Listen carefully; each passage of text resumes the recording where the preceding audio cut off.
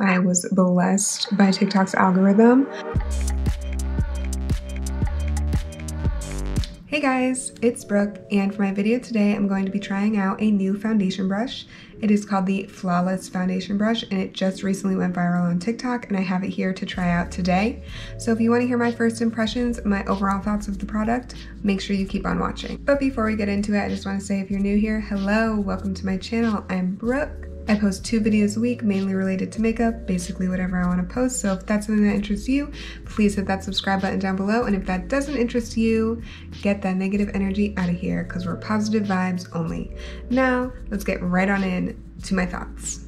Okay, so this is the brush right here. I still have it in the packaging, so let me get it out really quick. So it comes in this cute little protective casing, and I got the light pink shade because the shipping was faster, honestly. But it's just this small little brush, and it's flat, and it's super, super soft. So if you don't know about this product, I'll give you a little background as I get my foundation ready. I saw this product go viral on TikTok, I want to say last week sometime, because I got the brush on Friday and you're going to be watching this on Tuesday, so timeline for you. I saw this brush sometime last week and the TikTok had maybe 50,000 views, and the girl who was reviewing the product always posts a lot of makeup videos, so I just knew that this product was going to blow up. So I immediately went to Amazon and bought it, and it's now already sold out. So I was smart because I knew that it was going to go viral. I'm glad I got my hands on it when I did. So I have my foundation on the back of my hand, and I actually mix 2 shades together. So I'm just going to use my finger to mix them on the back of my hand. Usually I would do this with a beauty sponge. And then I'm going to apply it to my face the same way the girl in the video did, by just kind of blotting it all over. I also put it on my neck, so it's going down there.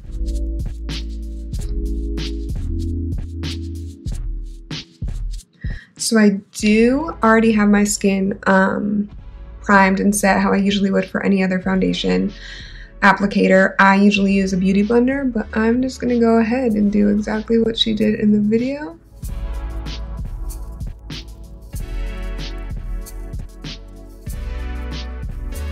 So far, I am pretty impressed. I don't think I used enough foundation, which is crazy because I used my normal amount that I would use with a beauty sponge, and I don't think it was enough, and beauty sponges usually absorb a lot of the product, so this definitely does as well. I think it's important to note that. But I'm really surprised that there's no streaks at all when I'm applying the product, because usually when I do my foundation with a brush, I get so many streaks, and that's why I always choose to use a beauty blender. But so far, I don't see any type of streaks at all. I do just want to point out that my foundation clearly is a little too pale for me. I went to the beach this weekend and got pretty tanned, so sorry if I look pasty in the face, but not in the skin. So this is the coverage that I got from the brush with just my normal amount of foundation. I am going to go back in with the tanner of the 2 foundations that I usually use, since I think I look a little pale. And I also think that it's kind of splotchy around this area and it's not totally full coverage. So I'm going to pick it up in kind of a different way. I'm using the brush to spread it out this time. And I'm focusing it in those areas that I didn't have the fullest coverage. And I do have to go back on what I said about the no streaks. I'm noticing now there is some streaks when I apply the product.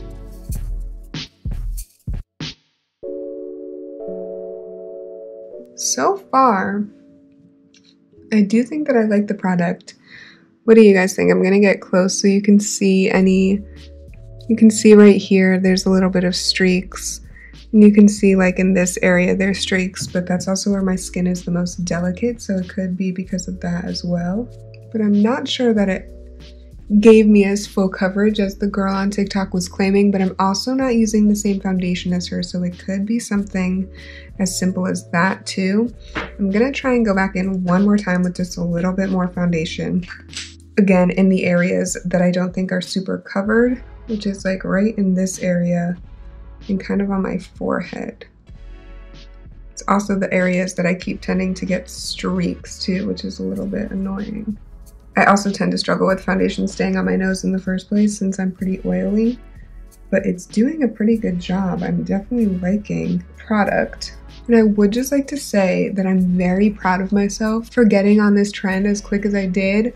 I saw this TikTok before it even really went viral. I was blessed by TikTok's algorithm, and I went and bought this product immediately because I knew that that TikTok was going to blow up. And I'm so glad that I did because it is sold out on Amazon now. And I'm so glad that I was able to get it to review for you guys. So I have to say that I think it did a pretty amazing job. I'm gonna come in closer again, and you can see in my nose area that it definitely is struggling.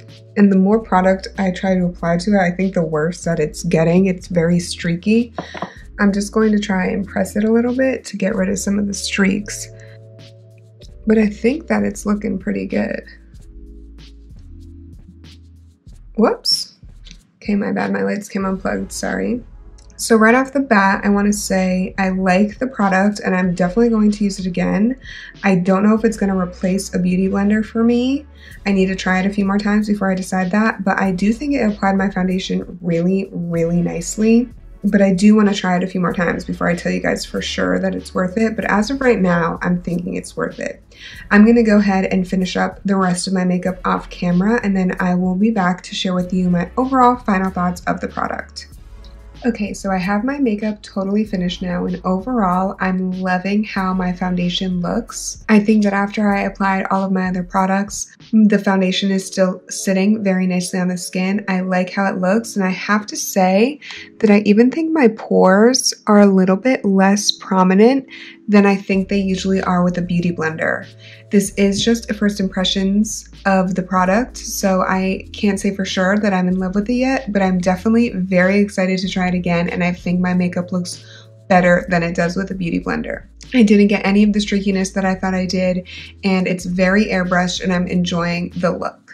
If you guys enjoyed this review, and if you're still watching to the very end, please make sure to give this video a thumbs up, and I'll see you guys in the next one. Bye!